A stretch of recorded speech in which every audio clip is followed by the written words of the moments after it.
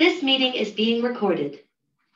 Greetings and welcome to the Quality Insights podcast for healthcare professionals. My name is Joe Pinto, and I'm a practice transformation specialist at Quality Insights. And along with my colleague, Lamartz Brown, who will be joining me on today's podcast, we participate on a team of staff dedicated to promoting and providing education on hypertension, diabetes, and statin therapy for cholesterol control across the Commonwealth of Pennsylvania through our partnership with the Pennsylvania Department of Health.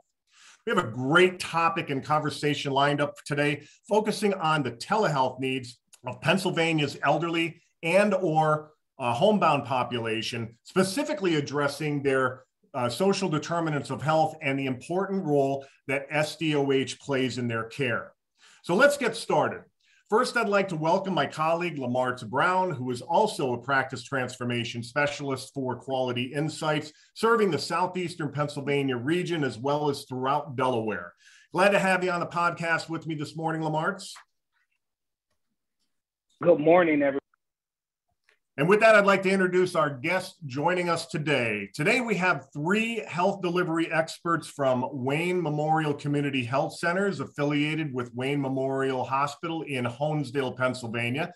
They serve the rural populations in Wayne and Pike counties, as well as northern Lackawanna counties in northeastern Pennsylvania. Norma Nocilla is the Director of Clinical Operations for Quality at Wayne Memorial Community Health Centers, which is a federally qualified health center. Norma is responsible for all the planning, supervision, and coordination of performance improvement, as well as clinical and operational initiatives across all Wayne Memorial Community Health Center offices located in Wayne, Pike, and Lackawanna counties. Norma also oversees the Telehealth at Home program for Wayne Memorial Community Health Centers. We welcome you to the podcast, Norma. Thank you and good morning.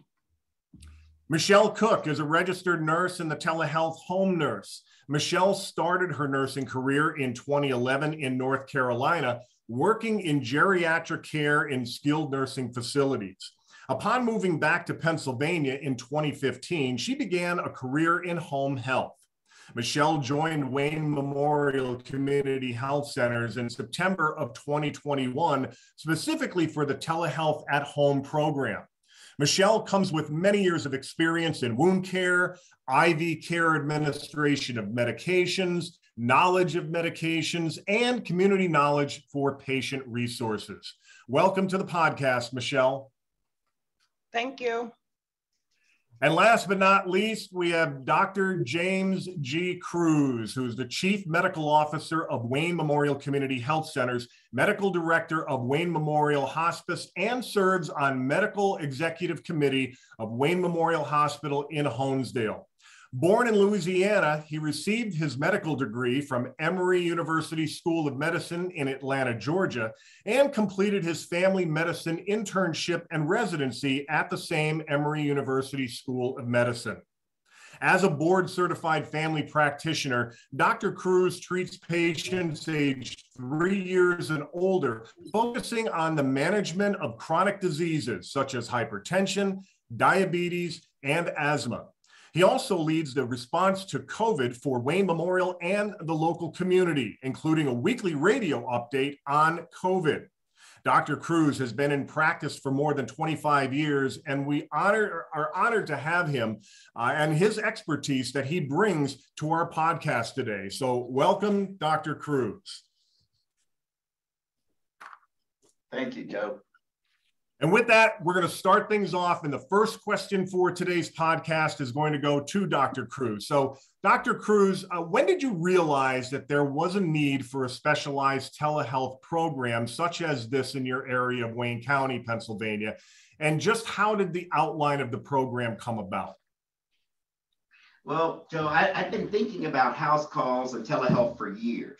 I used to do house calls in my first practice right out of residency, and I really enjoyed them. But as I got busier, I really found it just wasn't practical for my schedule to do that. And I've read things over the years about different approaches to doing house calls, even doctors that do only house calls. And it has always kind of kept this in the back of my mind. And then also in my experience as a hospice medical director, I do some home visits, but I also rely a lot on our nurses' evaluation of the patient. You know, their physical exam I rely on to make my medical decisions. So during COVID, we started doing a lot of telehealth. But many of our patients didn't either have the technology, the internet speed, the technological savvy to be able to do a video telehealth visit. So we were doing a lot of phone visits. And I know on one particular visit, the patient's daughter was a nurse who I actually know very well and have relied on for years. And so during the visit, it came up about his shortness of breath and whether it was related to congestive heart failure or COPD. And the idea popped in my head. I rely on this nurse all the time to do evaluations. So I had her listen to the heart, lungs, evaluate everything, and was able to make a decision based on that. And at the end of that, I was thinking, why can't I do this with more patients?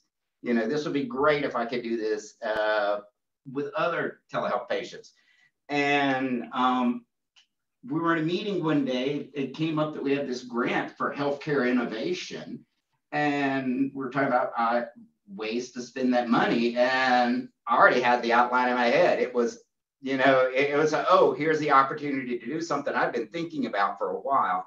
And I think really is very beneficial for patients. So I pitched the idea at the meeting and it took off pretty quickly. I really Now, do believe you that mentioned it is, real quick, I just wanted to follow up real quick because you had mentioned, you know, in your opening explanation here, the lack of resources in terms of, you know, electronic capability in the Wayne County region. Is this something that is prevalent that you see throughout the coverage area that you're providing, the inability or the scarcity of, you know, internet ability? Yes, there's a lot of folks don't have good internet, or, you know, a lot of the patients who need this the most are, have the least access to providers, least access to office visits, the least access to technology, whether it's that, you know, a lot of places internet isn't very good here. You know, cellular service isn't very good in parts. And a lot of these folks also don't have the smartphones and the knowledge of how to use them to really do a high quality video visit. Right.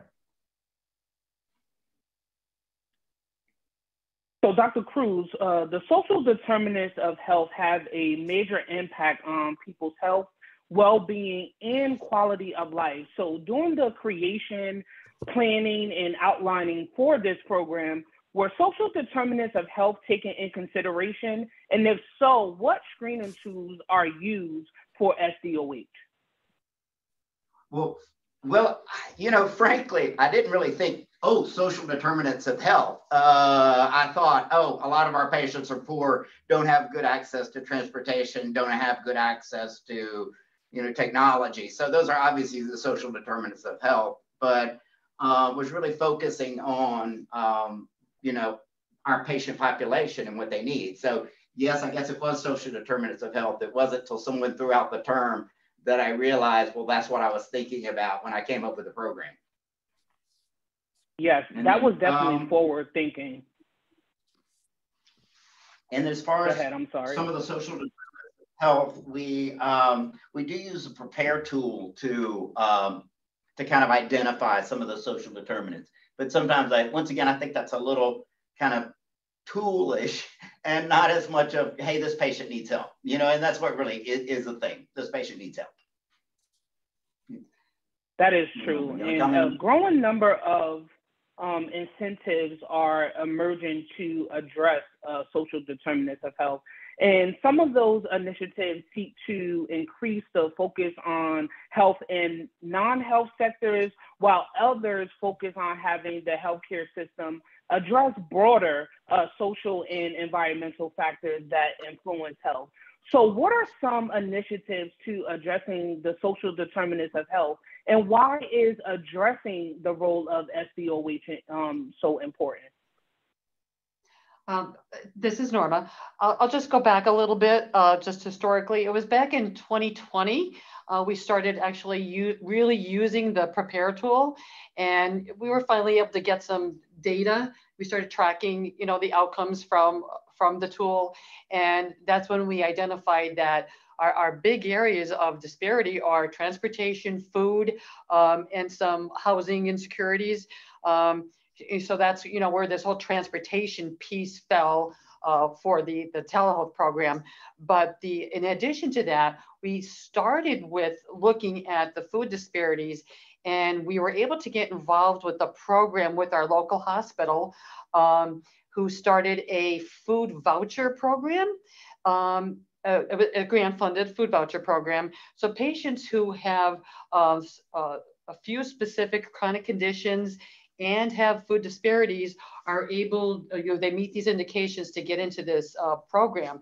So they're able to get food vouchers through different grocery stores that that they've partnered with, as well as delivery of like dry ingredients of foods, your cereals and things like that. And they also, the patients who are diabetics have the opportunity to meet with a dietitian from the hospital. So it's kind of a all-encompassing program. So that was the first attempt at using our SDOH data that we were able to collect and put it towards some type of a service to start wrapping around patients. So that was our first approach at addressing some of those needs of patients. Great.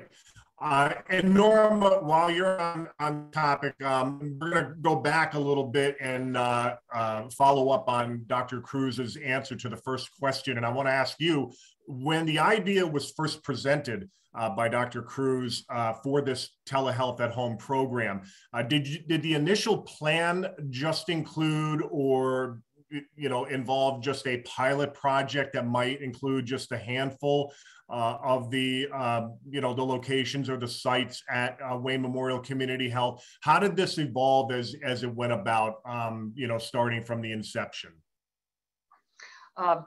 Joe, originally our idea was to roll this out to all of we have 9 primary care sites. That was always our goal to do that. But we wanted to start small to make sure that, if there were things we needed to tweak or fix or change, that we started small. So we did pilot it only in 2 different offices. And, we made some small changes of, different type of documentation, different, like I said, there's some small changes in the program. And then afterwards, we checked to see, what everyone's opinion was of the program.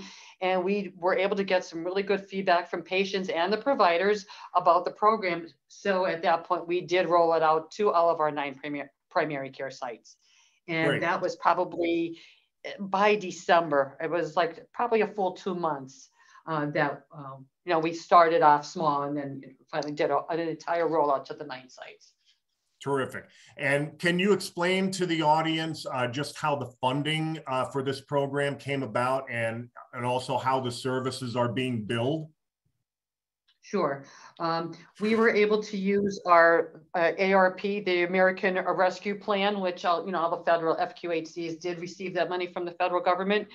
So we have been able to use that funding for the startup of the program, to purchase all of the supplies needed for Michelle, our nurse, the computer, all of the clinical equipment that she needed, all of the patient equipment, and actually to replenish that as we use patient equipment to replenish that.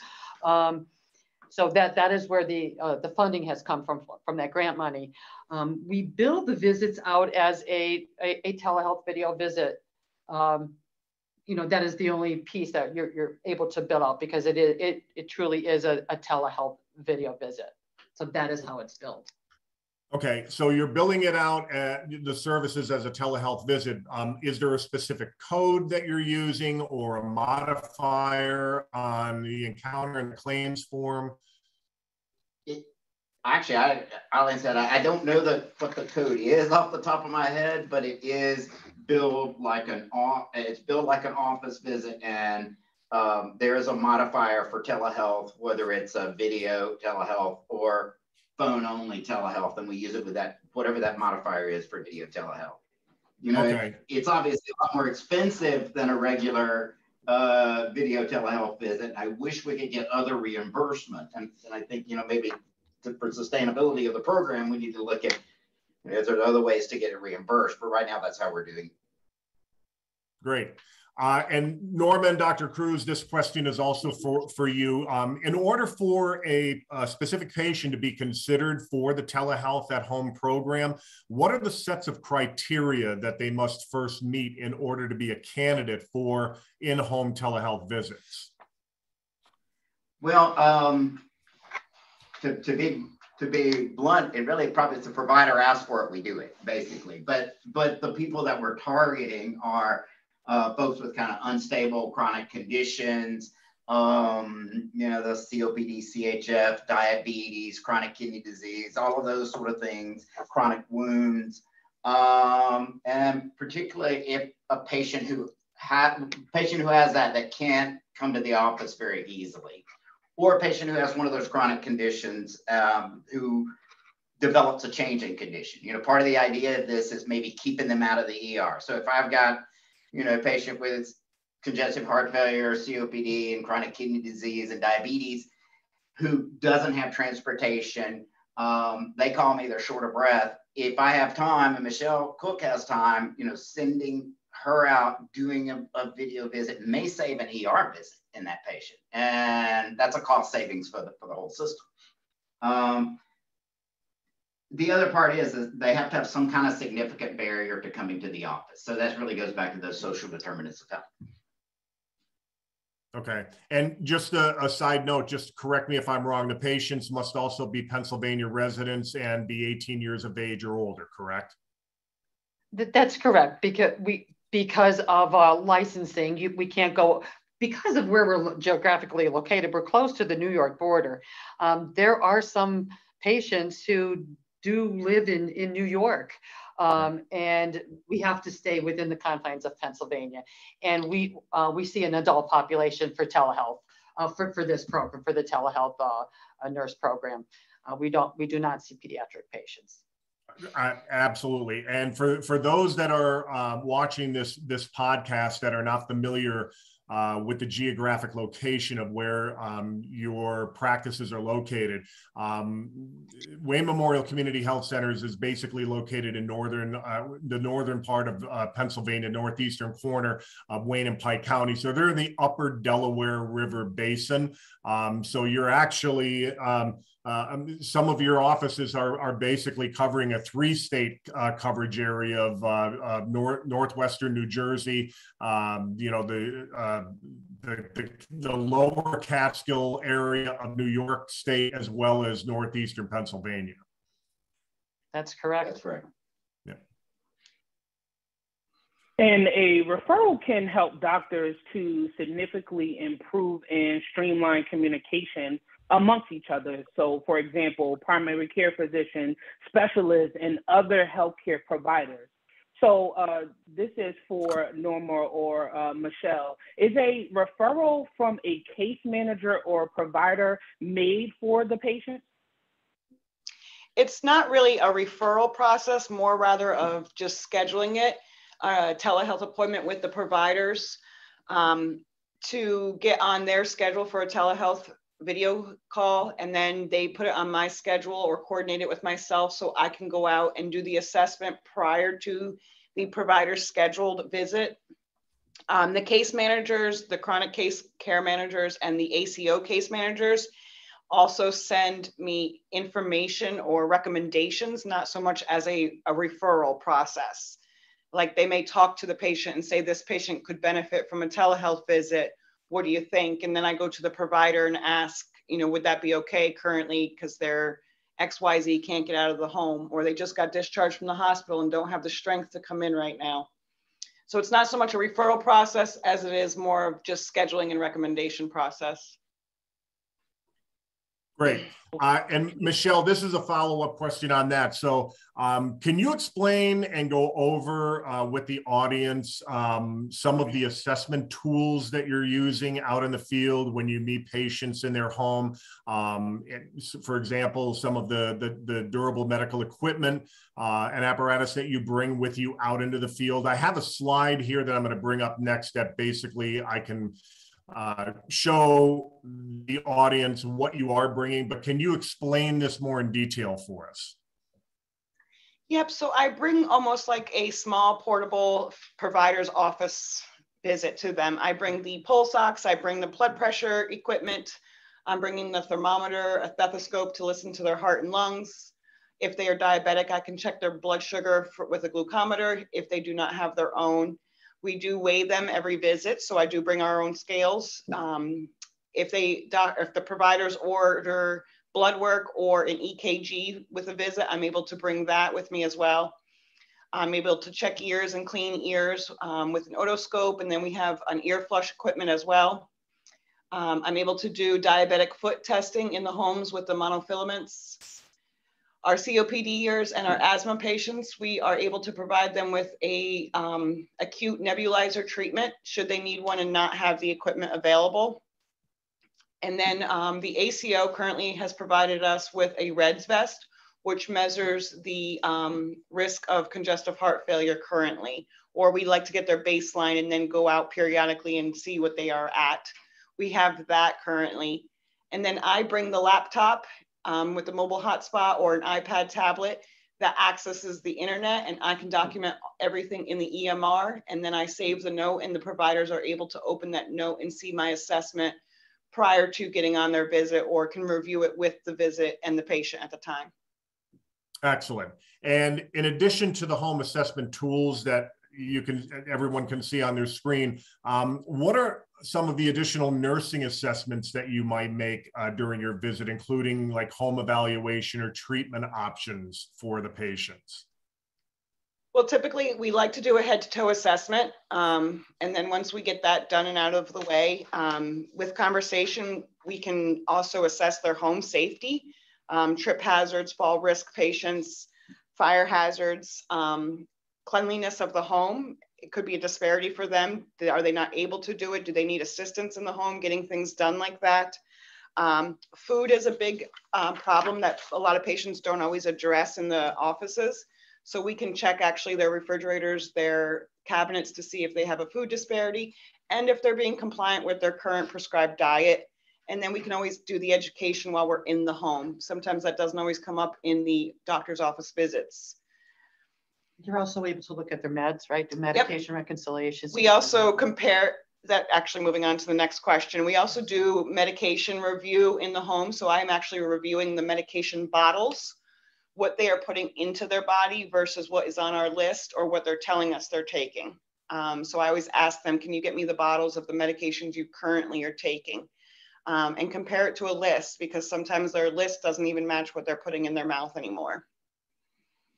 Great. And that's an excellent point that's going to lead to the next question. This one is for Dr. Cruse specifically. Dr. Cruse, during an earlier conversation that we had during the planning of today's podcast session, you had made a statement claiming that an in-home visit as part of the telehealth at home program is, quote, better than an office visit because the nurse is able to go into the home and assess what's happening with the patient, unquote. Can you explain what you meant by that and how advantageous it is for the clinician to have Michelle in the field working in the home with the patients? Yes, Joe. And I do feel like frequently these are better visits than when patients come into the office because of that, the medication reconciliation. She actually looks at the bottles and sees what they're taking. You know, hey, was this filled 4 months ago and you haven't finished your blood pressure medication yet? That sort of stuff comes out that never actually comes out in a visit. You know, things like the home situation, safety, you know, their socio-economic factors, you know, if they're not filling their medication or they're out of medication, you know, is it because they don't have the money for it? A lot more data, so that sort of stuff comes out during this visit.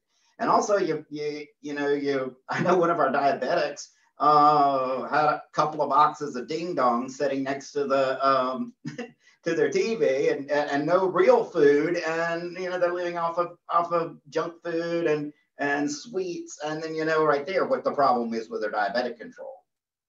So in other words, it's more or less of a having a boots on the ground approach, and having someone with their eyes in the ears being able to report what's actually taking place, and not just what the patients may be telling you when they come into the office for a visit, correct?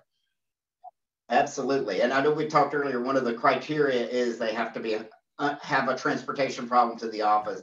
I'll admit there have been a couple of times that folks that really didn't have a transportation problem, I've had Michelle go out and do one of these telehealth visits because I needed that information of what's going on in the home, why are we having so much trouble controlling this patient's CHF or whatever it is, and really needed that home assessment as part of the visit. Great. Thanks for that insight on that, because that's a very important part. Also,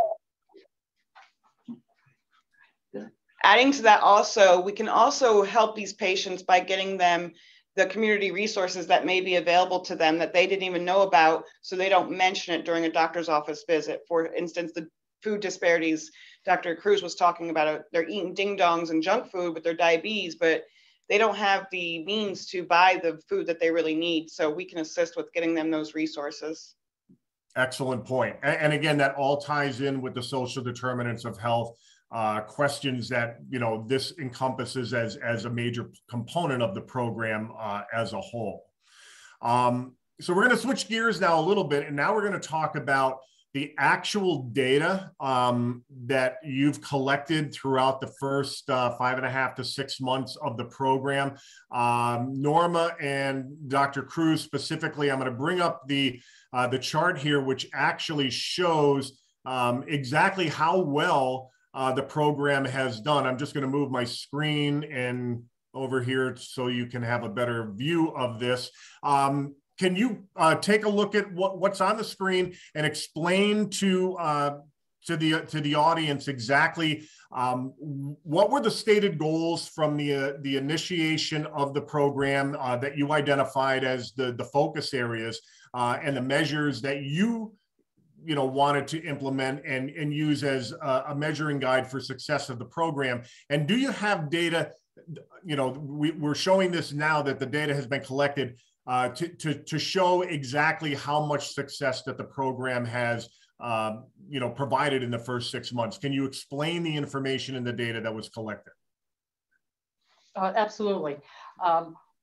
First of all, let me talk about why we selected the goals that we did. Of course, we wanted to measure the social disparities of health because that is a component of this whole program. It's one of the criteria that we wanted to make sure we incorporated patients who had a disparity. Didn't have to be every patient because that's not the only criteria, but it is one of the criteria for selection for this program. So we wanted to make sure we had that piece included under a goal.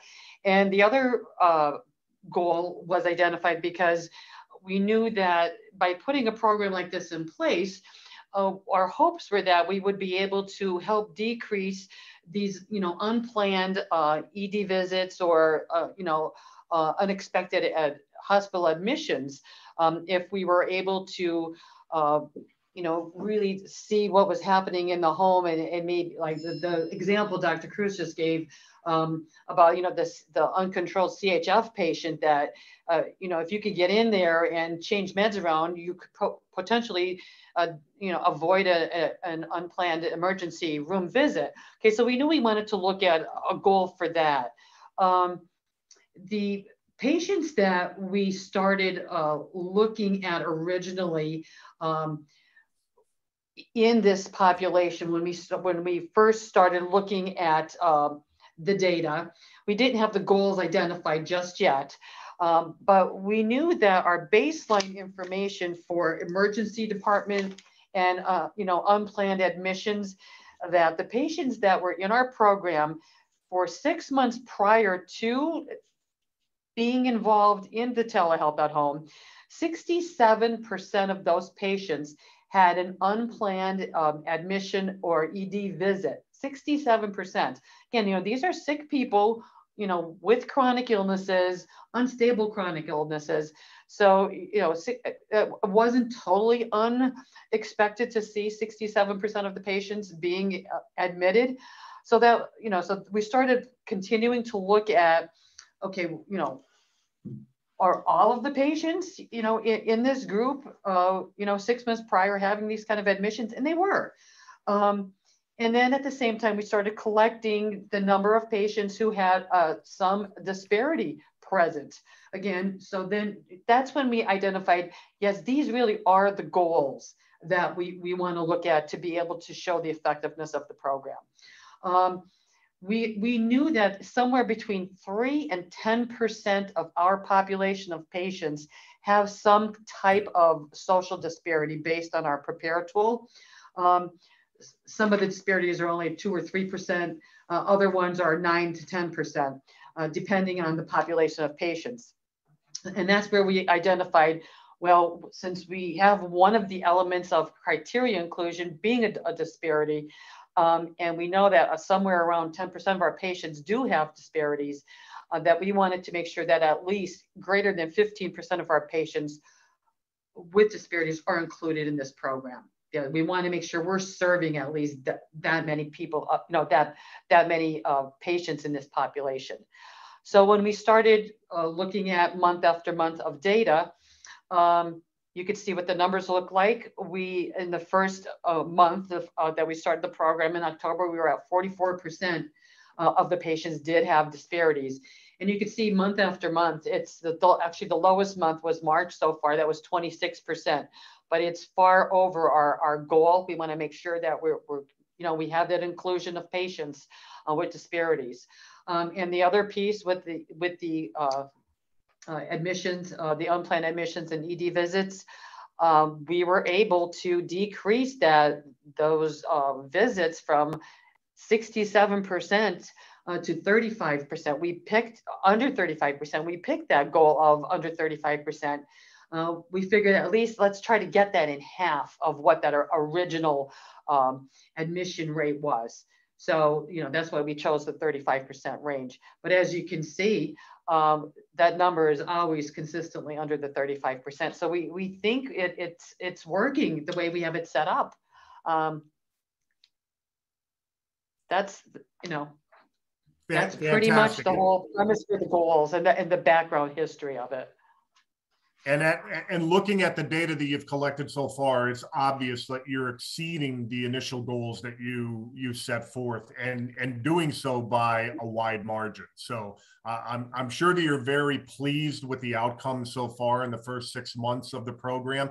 But as a follow-up question to that, what are some of the barriers that you've identified throughout the first 6 months of the program that still must be overcome? Most of the time it's technology, it's poor communication, we have very poor cell service in most of these areas. We're very rural in some of these areas. Majority of the population is elderly, so they don't have internet access even in their homes. They don't own a computer or any technology that needs the internet.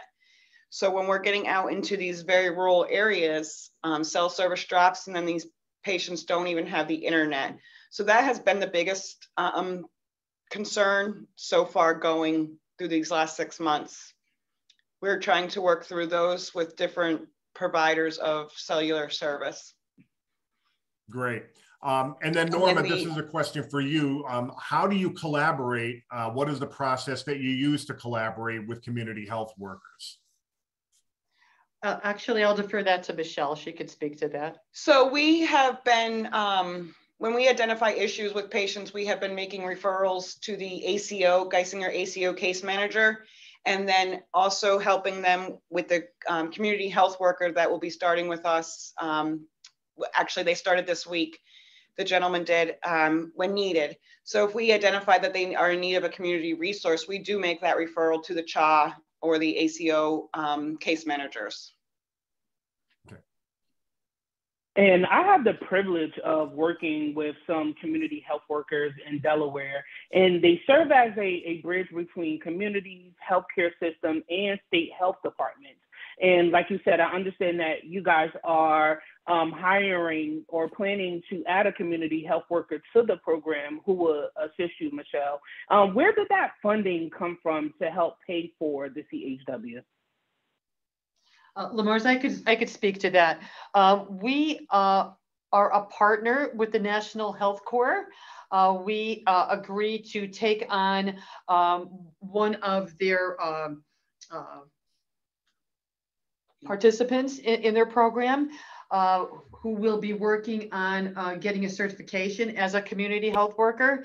And the National Health Corps through AHEC, that's the local organization working with the National Health Corps, they were looking for partnering agencies that can work with one of their partners to do an internship for 2,000 hours.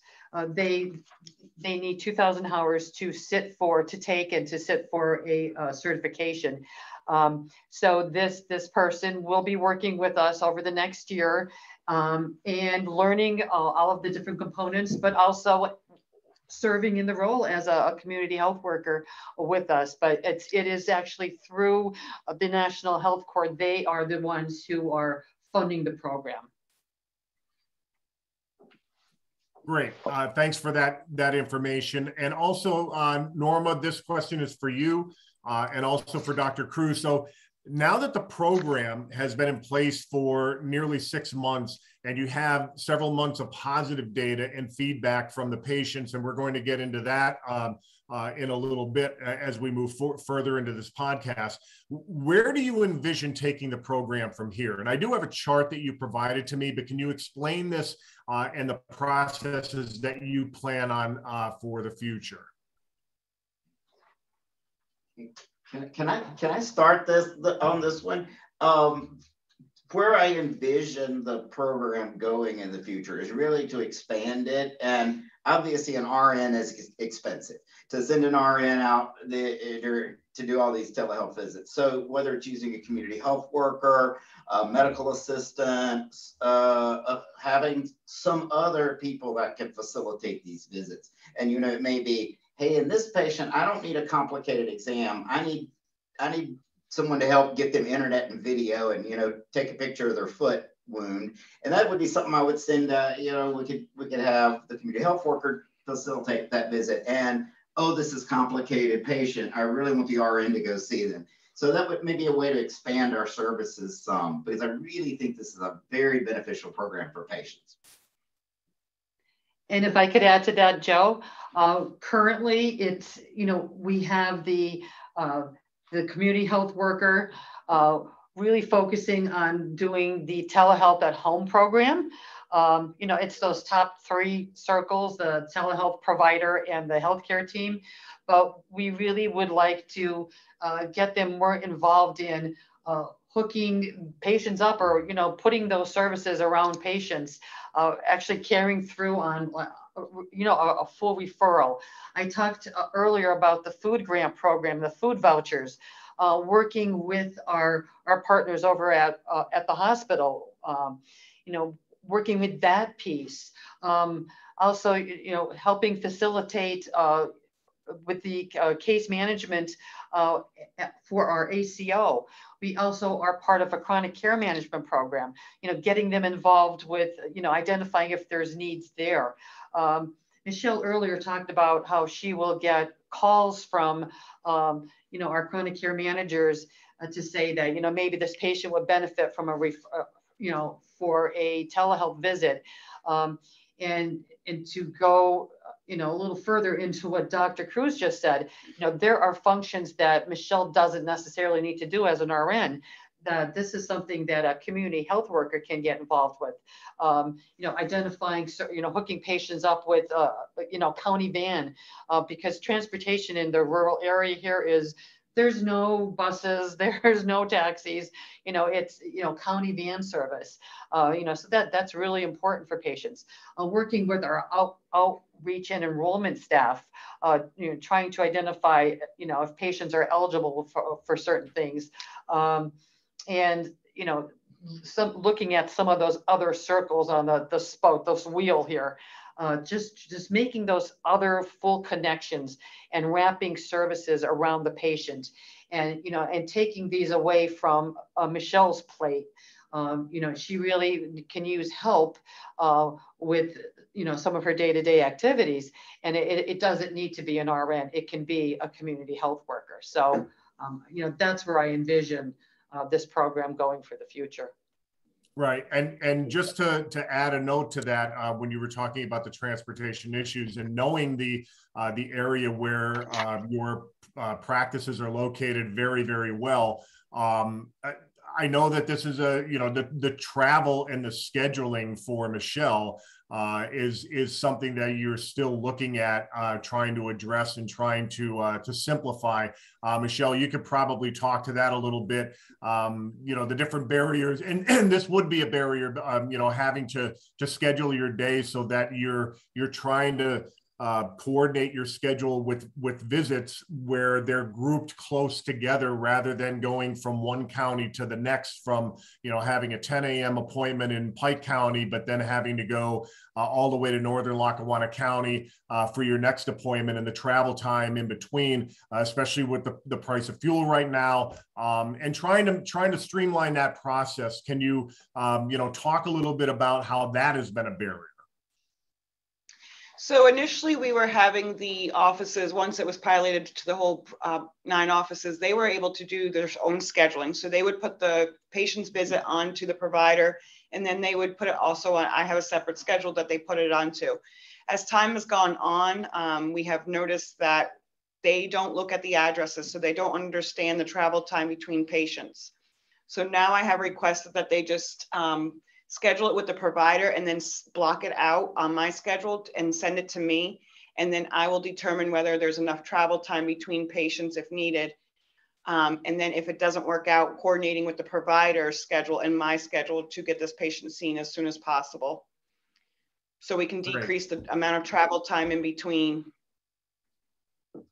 Okay, and I'm sure that has been a focus. I know that we talked about that earlier during our planning sessions, that this was one of the main barriers that you were looking to overcome as you move forward with the program.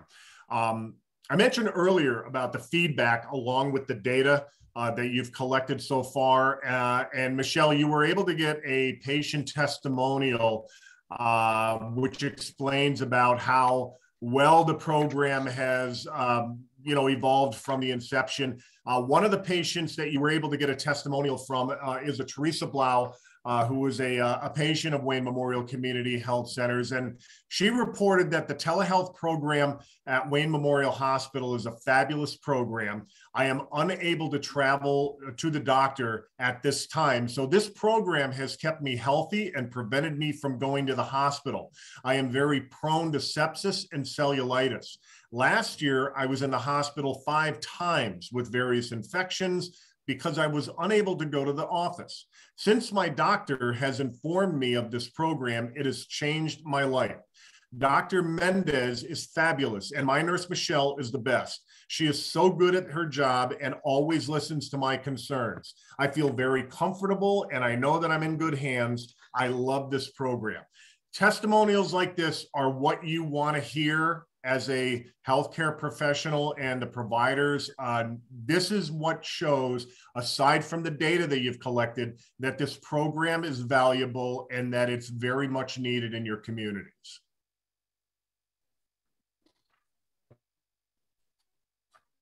Yes. And so as we close out today's session, what additional components or activities are you considering that you'd like to see launched or included in the program in the future? And this is for the whole group. Joe, I think as as we see volumes increase with this program, we know we will need to look at what our staffing needs are for the future, depending on volumes. We already talked about, sharing the work with a community health worker. But I think we need to see what the patient's needs are. We know with the COVID potential resurgence in the fall, that may bring, or again, maybe more vaccines, more boosters. No one knows what's going to happen with patients' desires to get booster vaccines right now for COVID. Right now, numbers have dropped, but initially, Michelle was making lots of visits out to homes just to give COVID vaccines to patients, because these are our patients who really, who are really chronically ill and do need a booster vaccine. But again, it's that they can't get in, they have no one to take them. So Michelle was going out to the homes, and this is outside of a telehealth visit, just doing COVID vaccines for patients. So things like that. So, that was unexpected that this would happen, but we had agreed and decided that, yes, this is something that she can do, in addition to, an actual telehealth visit. So I think as time goes by and you see what the needs are, you just try to figure out how to accommodate patients and try to help meet their needs. Fantastic. And that's the presentation of the information that you provided today is so valuable, and it's wonderful to see a program like this, evolve from such a short period in such a short period of time, and showing the success that it has. And I want to thank all of you, to Dr. James Cruse, Norma Nocilla, and to you, Michelle Cook, for joining us today and sharing with everyone these great perspectives and the valuable, unique telehealth program that you've developed. We also want to thank you for your dedication to providing quality care to the patients that you serve in your community. And for those watching the podcast today, if you'd like to know more about this telehealth at home program or any of the other programs and services that are provided by Wayne Memorial Community Health Centers, you can check out their website at www.wmh.org. All of the information will be available there. And in addition, just putting it up on my screen in front of me, for those in attendance, we invite you to please share the link to this podcast and the educational resources available to your staff and colleagues at the website that you see on your link. It's also available directly in our resource library on our website. And we thank everyone for participating and joining us today. We will look forward to inviting you to an upcoming presentation or podcast. So with that, so long, everyone. Thank you. Thank you. Have a good day. Thank you.